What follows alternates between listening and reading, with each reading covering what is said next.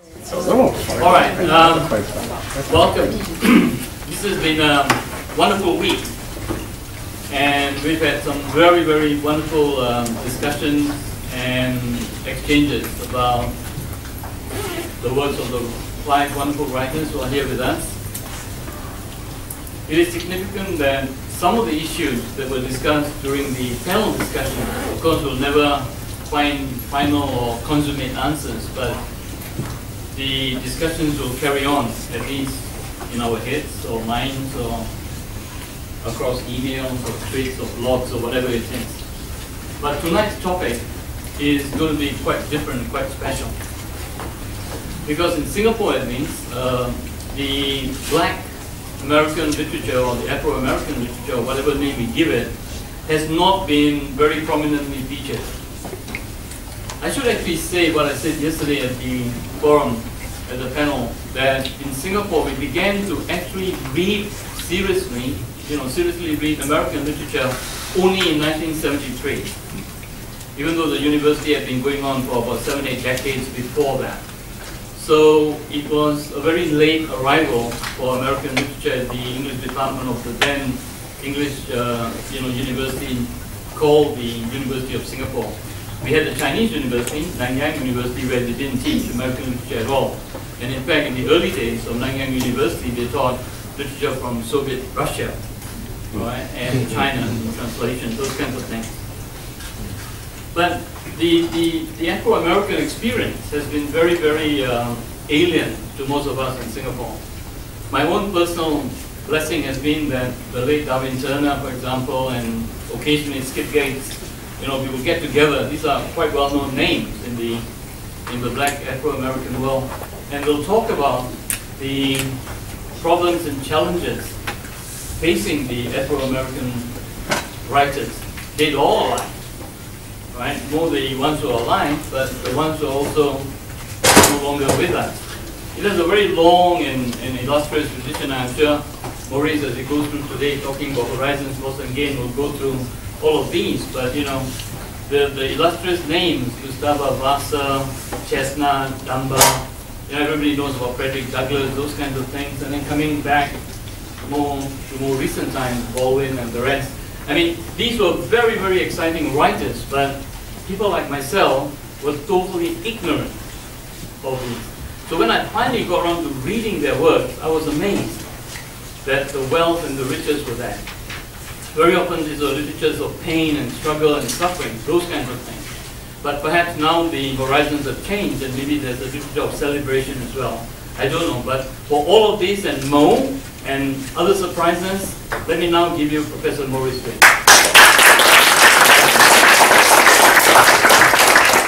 Thank you very much for being here, and thank you for Paul for inviting me. Really thank you for the invitation and for the support that you have for me when I was here. I've known Paul now for 2002. And when he came to his first Church conference in Iowa, and then from there we went to Spain, and he's been there ever since. Obviously, I know the time work for Rodger, and I'm glad to meet the others that I have not met before. So this has really been a nice welcome coming here. Really do appreciate it. It's also, I'm very pleased to be able to talk about this topic and other things as well. When Paul mentioned the name of Darwin Turner, as a graduate student, I assisted him in setting up the second African American Studies program at the University of Wisconsin in Madison. The first one was set up in San Francisco State with Nathan Hare.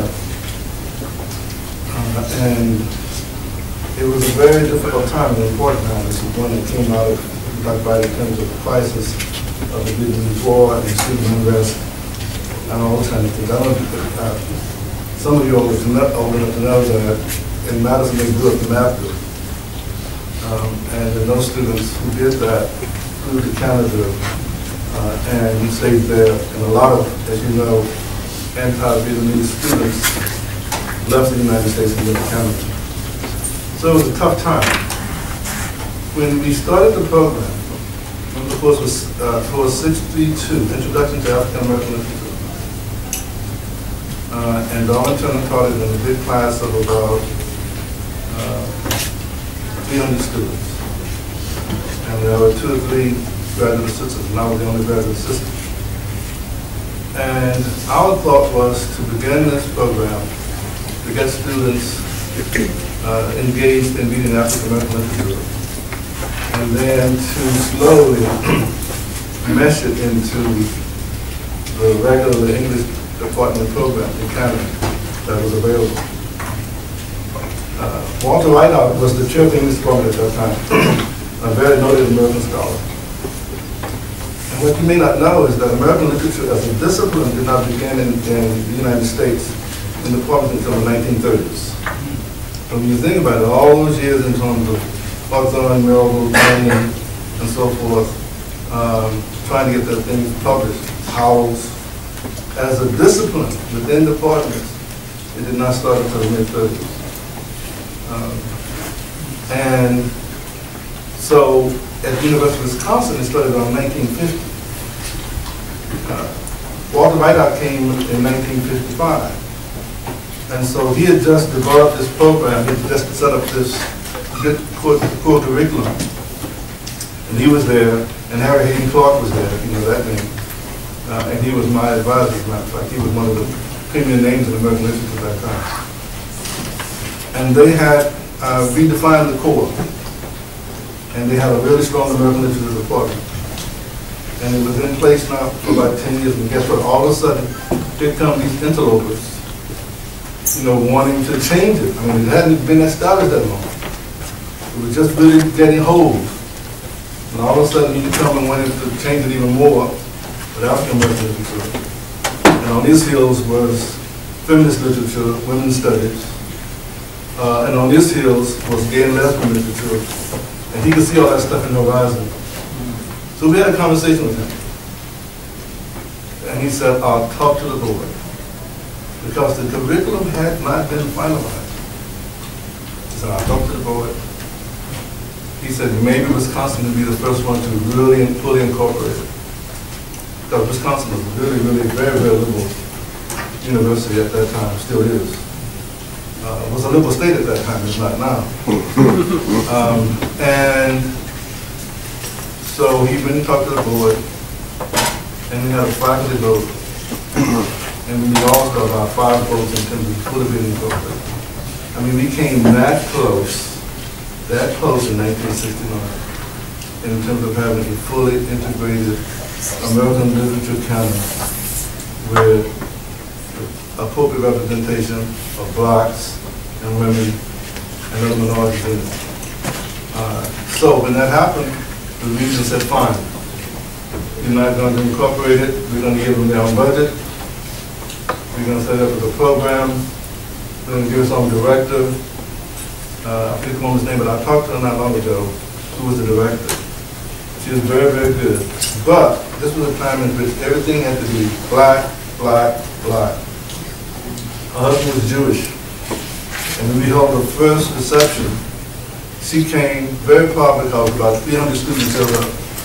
And in walks her Jewish husband. And things just went reverse. And Darwin turned around and said, you guys are kidding me. Are you crazy? I mean, you know, we're talking about people who have been oppressed, all right, and left out of the system. And you want to, you know, get rid of this woman because of that? But she stayed for about another year and then she left. And so that was the beginning of the African American Studies program at the University of Wisconsin.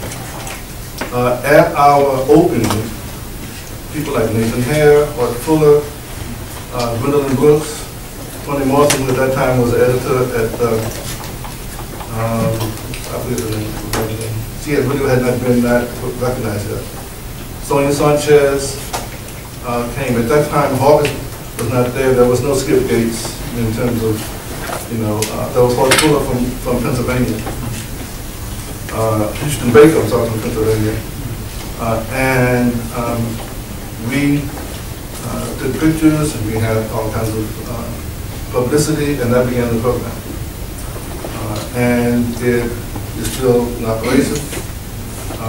Nellie McKay took it over in later years and was a really, really very good proponent of it.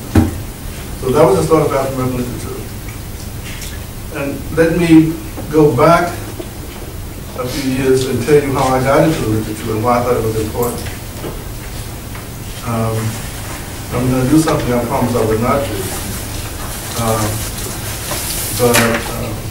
Robin asked me to talk about certain things in terms of growing up and in terms of the importance of the African American concept of who I was. And so I'm going to talk about myself in terms of my approach to literature and why it was important to me. I'm the youngest of 4 siblings, born in Oklahoma. Be nice.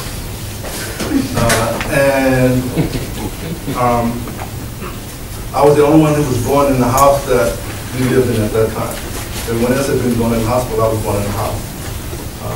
And I asked my mother later on, why was I born in the house? She said, you seem very comfortable there. I said, I wasn't born here. She said, I know. But you seem very comfortable there. So I decided, midwife and you in the house. Very bizarre. My father was one of 10 children. And 9 of them lived within 1.5 miles of my grandfather's house. All right. So there was one across the street. There was one. He had a big property, and there was one there. One of those brothers had 13 children. One had 7. One had 5. So there were about 25 of that clan right there. My mother was one of what I thought was 4 children. She was actually one of 8. I didn't find out about 8 until about 20 years later. But she was one of 4. And of hers, one had 7, one had 3, and the others had none. I need to tell you a little bit about the street I lived in. We lived in the middle of the street. Next to us were 2 spinster ladies. Next to them was a family of 8, the Thompsons. Next to them was a house of ill repute. Ill repute meant that they didn't go to church. Next to them was the church. The next block was my grade school, Dunbar Grade School. Oklahoma became a state in 1907. In 1909, this high school began, along with full grade school. So you can imagine there had to be people already being educated, or those schools have started 2 years later. So there was Dunbar Grade School. Across that was Maintain High School, based on the Booker T. Washington model. So you think about it, that's my church, that's my grade school, that's my high school. A block down from that is a grocery store. Across from that is the funeral home. Down the street from that is a bakery shop. Tasty Bakery, I don't know if you remember that name. All right. To the left of me were the Thompsons, the Calvins. The next door was Oliver's with 12 children. The next was the England with 13. Up on the hill further on was Johnson's with about 14. There were about 60 children within a 2-block radius. And we could play softball, 2 games of softball, 2 games of touch football across the hill in any given evening. When the high school got too large, they built another high school across the street from me. So then there was the grade school, the middle school, and the high school. All right. And then you had behind that the 30-some-odd leagues. I just remember several years ago, and it was strange to me, no one else went to that church except, in that whole group, none of those other families went to our church except the leaves. And I figured that we must have just, somehow crushed them out. So for all of the leads sang, so a choir on a particular Sunday could have 40 people in it, and 30 of them would be leads. I say that to say that I grew up in an environment that was, you talk about it takes a village to raise a child. This was a whole city raising a kid. I couldn't go anywhere in which people did not know me or know where I was. so forth. And so I grew up in this environment, incredible energy. I mean, I drove my mother crazy with questions. I was very spontaneous. There was a gap between my black sister and me of 4 years. And that gap was just enough to give me a flexibility from them because I didn't want to be with them, my brothers and sisters, and to sort of have my parents on my own. So that was my life growing up. And when someone asked me when I went to college, what does it mean to be black in American society? I didn't know what he was talking about. I wanted to say, well, what does it mean to breathe? I mean, you didn't get up in the morning thinking of yourself as a black child doing something. You just got up and went to work, or you got up and did something. The concept of being black never even comes into the conversation. I don't know if I heard my mother say Negro. Never. I mean, the word doesn't come up. You just get up, you do your work, do what you're supposed to do, and you go about. When I got to college experience, somehow, all of a sudden, there's a sense in terms of more racial prejudice than I'd ever seen before. In my community, I went to segregated high school, but what the community was about was education. And if you were a family that were pushing your children toward education, you were respected in that community by both blacks and whites. You were not respected if you were slovenly, if you did not do your work, if you were lazy. No one respected you. I could be walking in the Grand County, they said, that's Willie Lee's son. All right? And so in that regard, there was a sense of support for who you were as a child. My mother played on the radio jazz, blues, gospel, spiritual, classical music, and opera on Saturday. The Firestone, whatever it is, theater presented opera every Saturday, and he played all Saturday long. And regardless of where you were, you heard opera. So as you were going to the house on any particular day, it could be jazz, it could be blues, or whatever, and we knew it all. And so that was the life I lived. I did not know anger. I did not know hatred.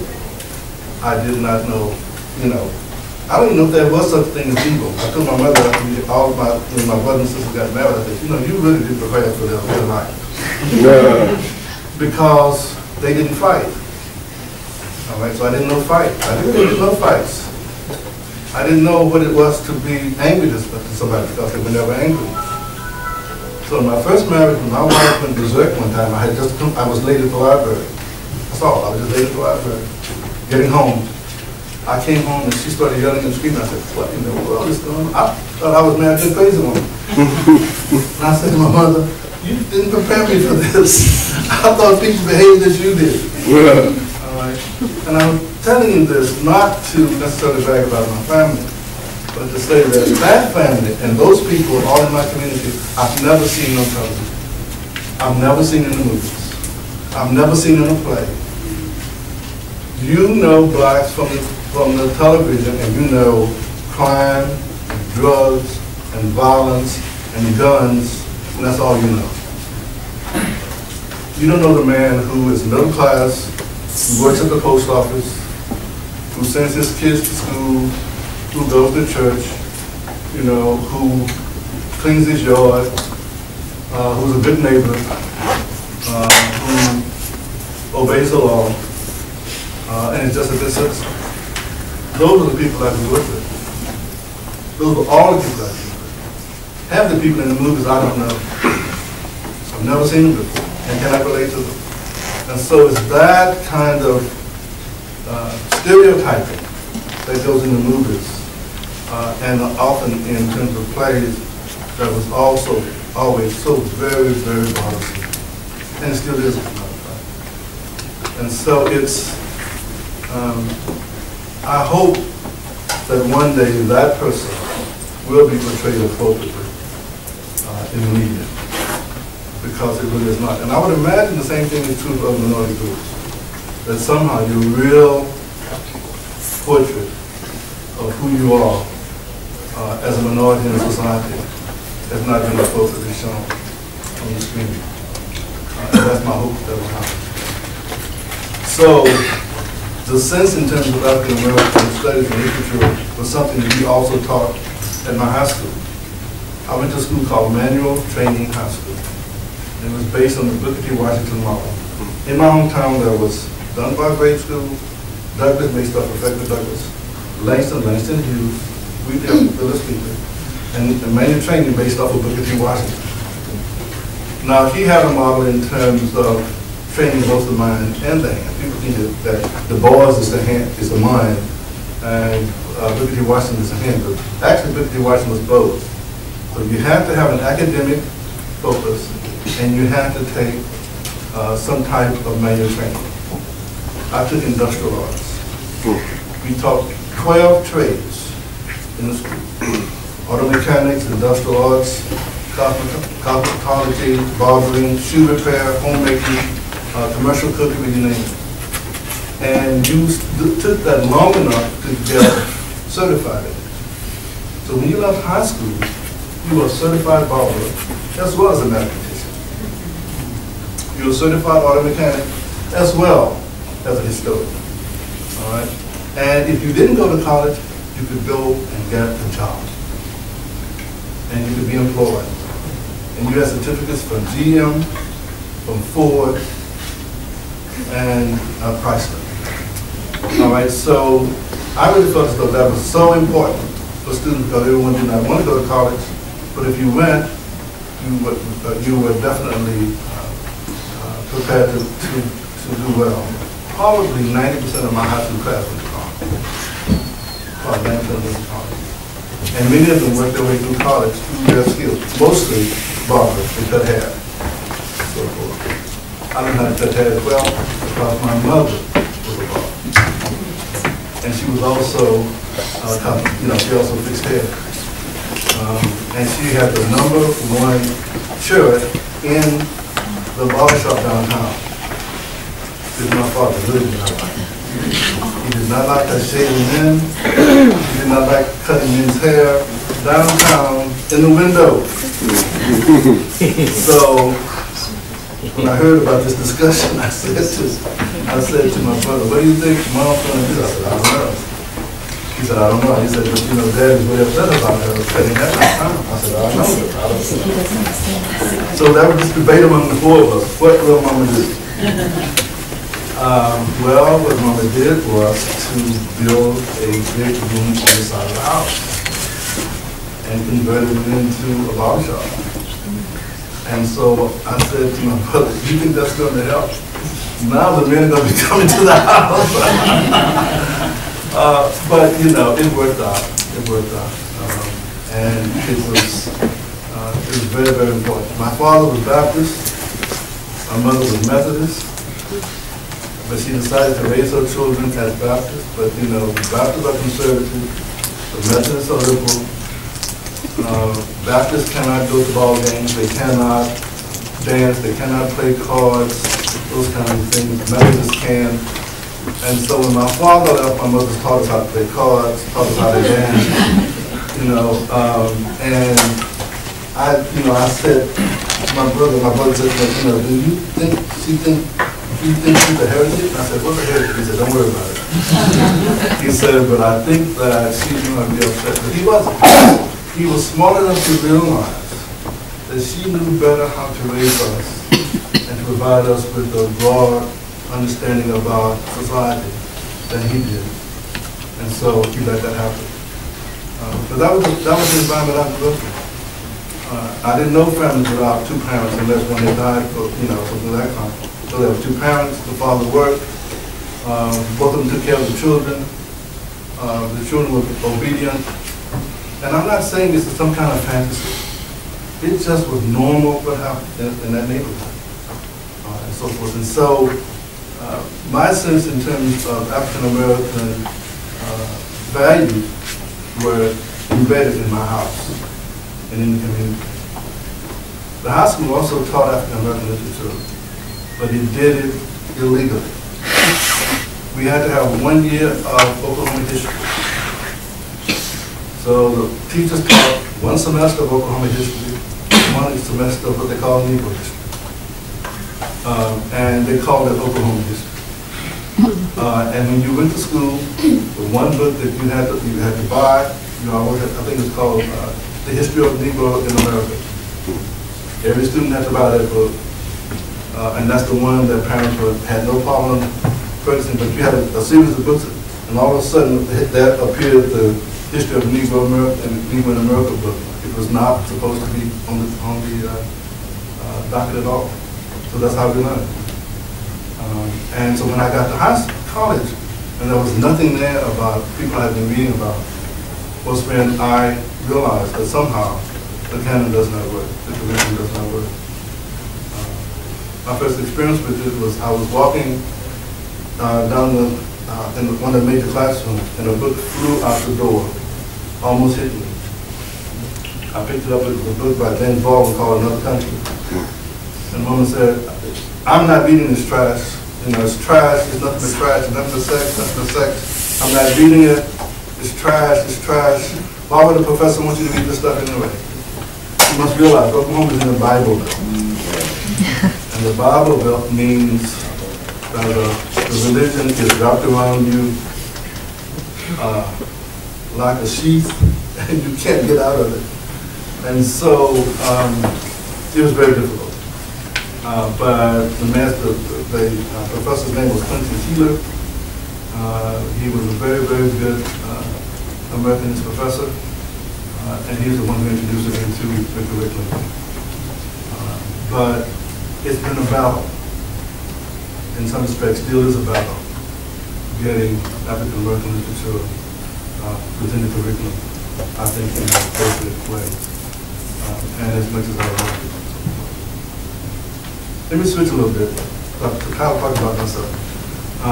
And I'm going to talk a little bit about both the definition in terms of short story, because as you know, one of my jobs is promoting that. And then talk about how that fits into the topic today. I became the director of this short story company in 1994. Dr. Moira Crone, who was my faculty mentor at Oklahoma State, as a matter of fact, was the chair at the University of Northern Iowa where I was at that time. The conference started in Paris in 1988. 2000 it did not, 1990 did not function, but 92 it did, and we held it at the University of Northern Iowa. And then I became the director in 1994. I then began to promote the short story and the short story writers. And this book here, speaking of the short story, is the first one that I edited in terms of interviews with contemporary writers of that time. And on this list are Isabel Allende, Rudolph Anaya, Ray Youngberg, Clark Blaze, Moira Crone, Ana Rio Del Rio, Ellen Douglas, Richard Ford, Shirley Lim, Charles Mayberg, American G, and so forth. And it was the first book of its kind that really had writers sort of talking about the short story genre. And have you ever seen this book before? I've read the review, the interview, but I've never seen it. The interview was by Mary Wilbur. Yeah. Yes, yes. And as a matter of fact, I bought it to give you. Oh.